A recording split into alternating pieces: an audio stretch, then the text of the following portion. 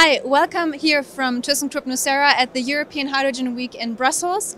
I'm here with our head of green hydrogen, Dr. Christoph Noeres, who just joined the panel about the EU hydrogen strategy and how to move forward in the green transition in Europe.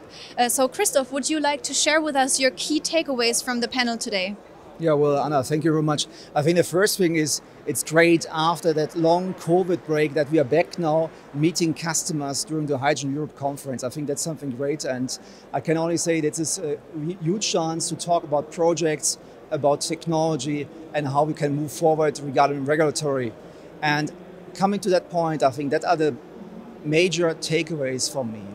We have to push forward the whole business. We know technology, our technology is already available, and we can build large-scale projects.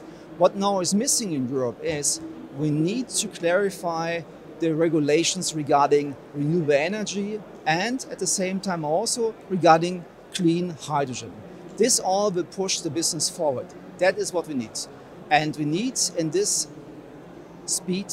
The next thing we need is scale, scale, and scale. We need big, multiple 100 megawatt projects. That is the way forward to bring the cost down and to start the market. And the other thing I took away, a lot of people here, Anna, talked about the US, about the IRA. And I heard even from some people saying, oh, this is a big risk for Europe. No, let's look on Europe. And I think the picture we learned today is Europe is like a sleeping beauty. So let's take the IRA as a wake-up call for Europe, that we stay attractive, that we keep the industry here in Europe. Thank you very much. Yeah, thank you. You heard it. So speed and scale are the way forward. And I would say I will leave it at that, and let's shape the new era together. And follow us on our social media, on LinkedIn and on YouTube for some content and to see what activities we are actually doing. Thank you so much and goodbye.